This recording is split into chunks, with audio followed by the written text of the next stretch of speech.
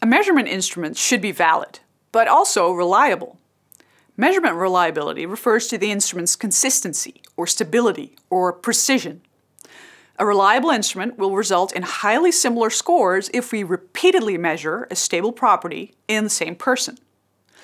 My bathroom scale, for example, isn't perfectly reliable. If I step on it 3 times in a row, it will usually show 2 or 3 different readings. But as long as the readings differ by 1 or 200 grams, the scale's reliability is good enough for me. So how do we determine the reliability of instruments that measure social and psychological constructs?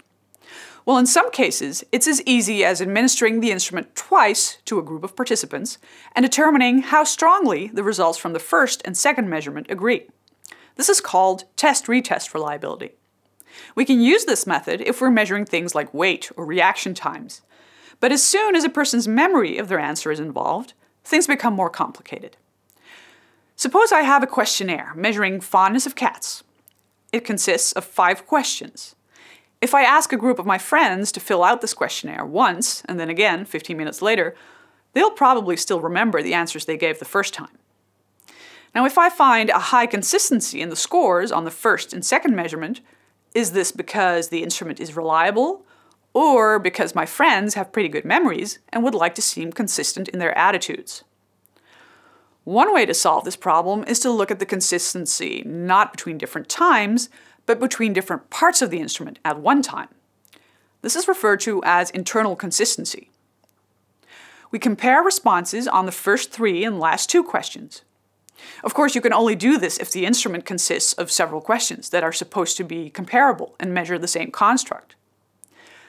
If this is the case, then you can determine the split halves reliability by randomly splitting the test in half and assessing the association between the first and second half.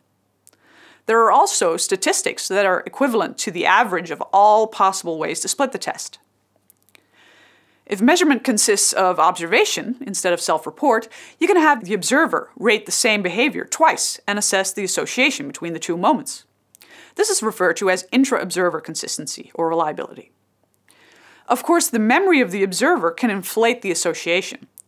Since it shouldn't matter who makes the observations, you could also assess the reliability of observation by having 2 different people observe and rate the behavior, and look at the association between the 2 rater scores. We call this inter-observer consistency, or inter-rater reliability. Okay, so we've seen different ways to establish how reliable or precise an instrument is. But what is it that makes an instrument less reliable?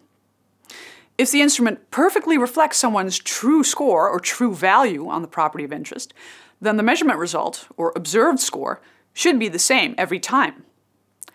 But what if we systematically measure an additional construct? Take my cat fondness scale. What if these questions also tap into the construct general positive attitude? This could result in a systematically higher score for people with a positive attitude. We call this systematic error. This means our instrument is less valid, but not less reliable. As long as the observed score is determined only by the true score on cat fondness and the systematic error caused by the second construct, positive attitude, then we would still get the same observed score every time we measured the same person. Reliability is influenced by random error, error that's entirely due to chance. If the observed score is in part determined by random fluctuations, then we get different values each time we measured the same person. If a scale is entirely unreliable, if there's no association between observed scores at different measurement moments, then we're basically measuring random error or noise. Put another way, this means that at least some reliability is required before an instrument can be valid. The reverse does not hold. A perfectly reliable instrument can be entirely invalid. This happens when it perfectly measures a different construct than it was supposed to measure. Let's consider the possibilities in more detail. Of course, the worst-case scenario is when an instrument has low reliability and low validity, a lot of random and a systematic error. Even if the true score contributes a little to the observed score, it will be almost impossible to distinguish this contribution. An instrument can also have low reliability and high validity, a lot of random error but very little systematic error. We're measuring the right property, just very imprecisely.